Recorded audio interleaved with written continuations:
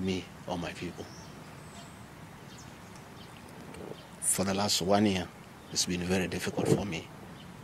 But I'm a very persevering man, very enduring.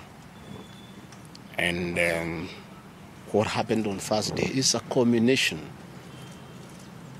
of continuous persecution and stress for a year. And when I look at it, probably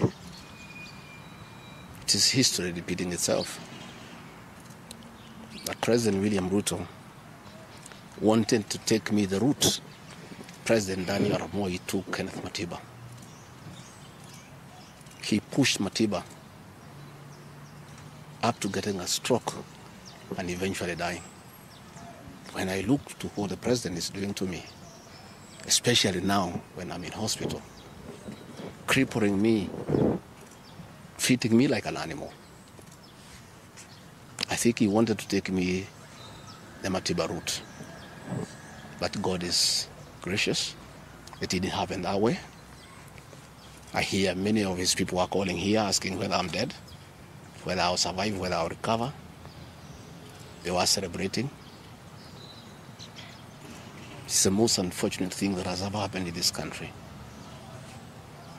That you can be so vicious to a man who helped you to be president. And the crime of this man, telling you the truth. Don't evict people without compensation, Mr. President. Mr. President, don't overtax people. You are killing them, you are killing their businesses. Don't force a housing program on people. If people do not want these houses, don't force them. My only problem with the president is just being truthful because nobody else can tell him. The framers of the 2010 Constitution wanted a deputy president who is elected as a buffer who can stand for the people.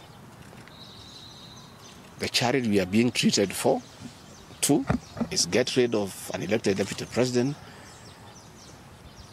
and appoint a control freak. A fellow you appoint who cannot ask a question, who cannot say anything. And I'm sure if they succeed, he'll be asked to sign an undated resignation letter so that in case he starts asking questions, he can just be told to resign. But the framers of the 2010 Constitution were very clear in their mind why they wanted a deputy president who is elected. I'm the only man in the cabinet and in the whole government who can stand up to President William RUTO and tell him, hey brother, this is not right. This Adani thing is not good for the country. There's too much corruption, Mr. President. This housing thing is being forced down on the people of Kenya. And they don't like it. Please don't force it down on them. You know, situations where medical equipment that was being supplied by Kenyans to the Ministry of Health now has been given to one single Asian. I said, Mr. President, this is not right. We are killing our business people.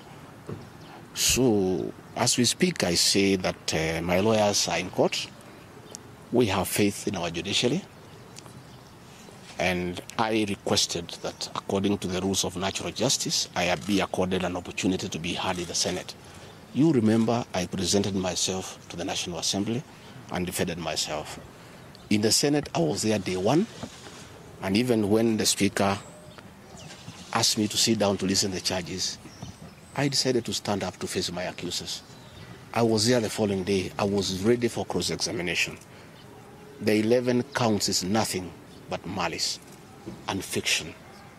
It was a political game by the president to get rid of me.